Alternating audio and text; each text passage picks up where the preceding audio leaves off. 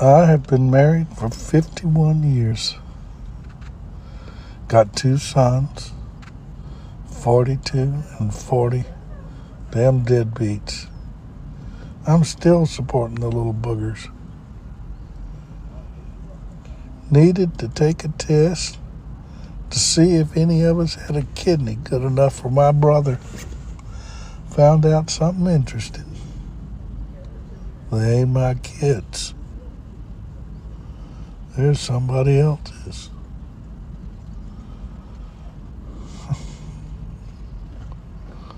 Of course, the only good thing is, I know it's not my fault that those 2 idiots got dumped into this world.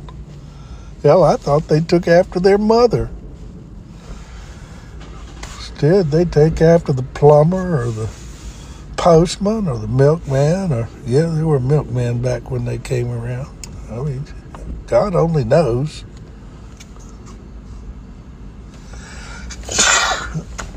It sure gets old. I do wish I knew who the real fathers were. And they ain't the same. She was bopping a couple of different guys. But if I could figure out who they were, I've been practicing law long enough that I pretty well figure I can sue their ass and get all my money back that I sunk into those 2 deadbeats.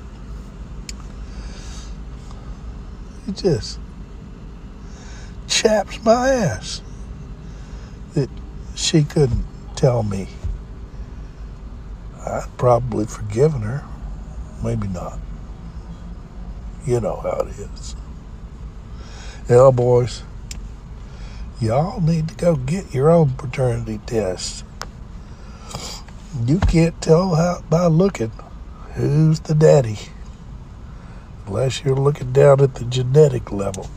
I've been in court thousands of times in paternity suits, and 4 out of 5 times, guy says he ain't the daddy, he's right. And the genetic test is the only way to prove it for sure. These women are hopping everything that looks fun. You thought you liked sex. You ain't nothing. Well, I guess that pretty well completes that story. I'll go home, start drafting up some divorce papers, see if I can't get free of that crazy bitch.